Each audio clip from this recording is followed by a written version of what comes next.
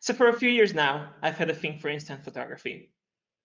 It started in early 2015 when I discovered Fuji's InstaXshare, a portable printer that used Instax minifilm, that's Fuji's Polaroid essentially, and connected to your smartphone via Wi-Fi to print pictures. I also had a DSLR back then with an iFi SD card that automatically sent all the images I've taken to my phone. Combining those two things, I was able to take a portrait of someone and print it out for them just under 2 minutes. It was my magic trick and everyone loved it. In the fall of 2016, I attended the XOXO festival for the first time. XOXO is an experimental festival for independent artists who live and work online. It's one of the best events I've ever attended, along with BangBangCon, of course. And it's also full of the most wonderful people. Every attendee also gets an invite to the festival Slack, like you all did to Discord, if you got a ticket. And the Slack has hundreds of channels. It's where we keep in touch for the rest of the time. I wanted to do a project at XOXO, so as an icebreaker, I just used my magic trick. I took portraits of the attendees and printed it out for them. It went really well. I got on the Snapchat page of MailChimp, for example. I even collected all the pictures on a site called Faces of XOXO 2016. In 2018, someone on the XO Slack posted about the PaperRank P1. This Chinese-made portable printer used regular thermal paper and connected via Bluetooth to your phone. It had a quirky app that lets you print text, images, and a bunch of other things in black and white. It cost like $60. You could even get sticker paper for it, which is lots of fun. The minute I saw it, I knew I needed one. This was how I was going to step up my portrait game for the next XOXO. And so I did. At the festival, people now got two versions of their portraits, one in Instax in full color and everything, and one from the PaperRank that had a very retro 8-bit look. People loved it. I repeated the project at XO 2019, and shortly after that, I started thinking about how I could change things up and give this project a new twist.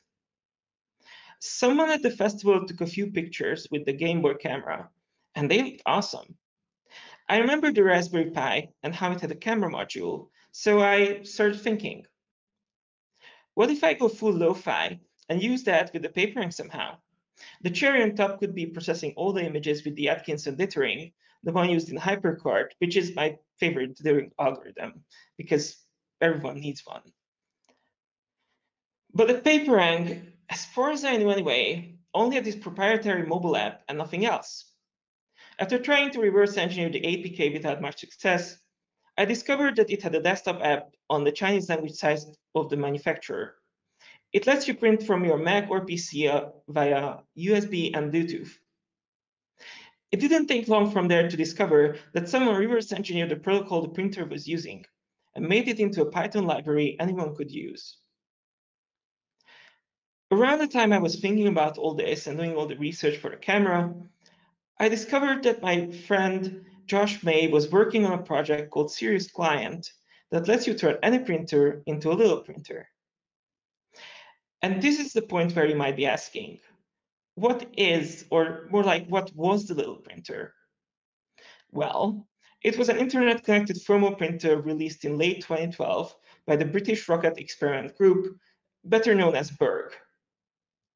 It connected via Zigbee to the BERG Cloud Bridge, their own IoT hub. It was supposed to be just the first of many devices of a future ecosystem of connected products. The little printer came with an app that could do a lot of things.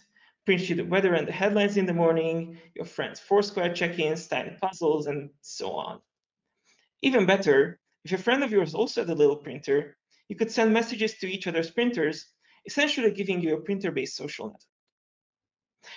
Most importantly, the little printer was cute. I mean, just look at it.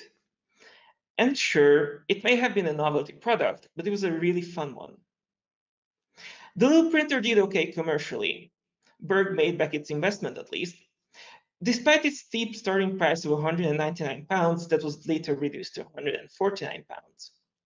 Its premium price and design was necessary because the internals were costly back then. Remember, this is more than 10 years ago when they started designing it. The most expensive part being the thermal printing module. That's also the reason why it used Zigbee and not Bluetooth. Bluetooth chips were prohibitively expensive when they started designing the product. What didn't do so well, though, overall, was Berg's IoT platform, the Berg Cloud.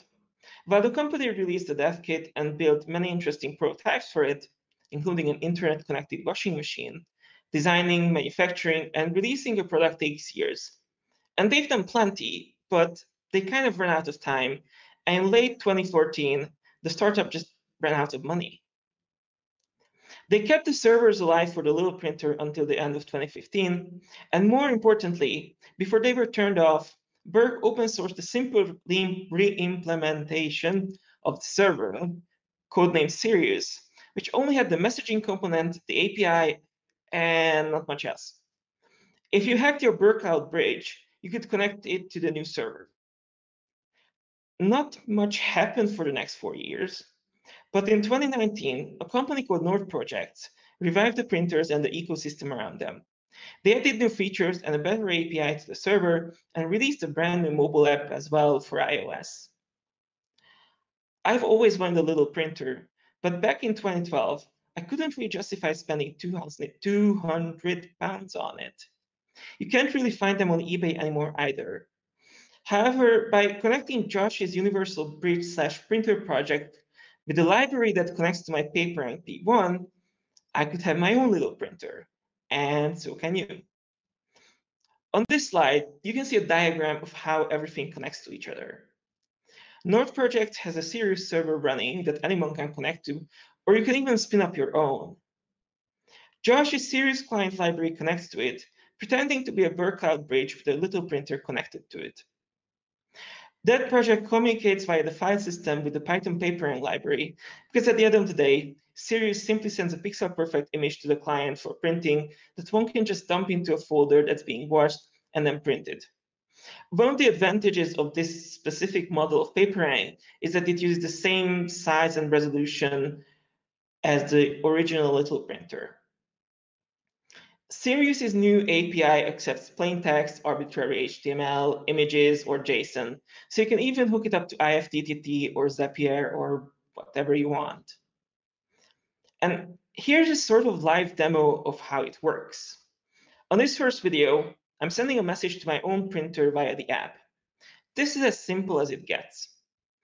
Of course, you can add anyone's printer if you know their client key, letting you send a message, a picture, a drawing, or whatever to someone else. And here's me printing HTML via the API using curl for the sake of simplicity. There are already people creating new things for the little printer or remaking old things that were once available. You can see a few of them above. Cocktail recipes, weather, to-dos, or checking how many people are in space right now. Printer-based social networks are fun, even if they're sort of sparse.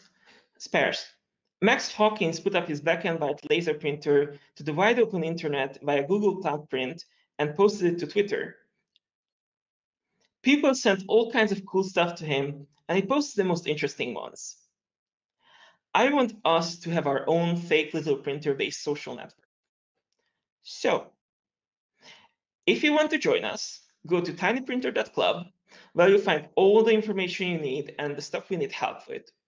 Right now, Josh is working on making Sirius Client better, as well as the server. Monica Farrell and I have been working on improving the Python library. I'm thinking about creating a few more services for it to replicate the old little printer experience, like auto-magically printing out the weather in the morning.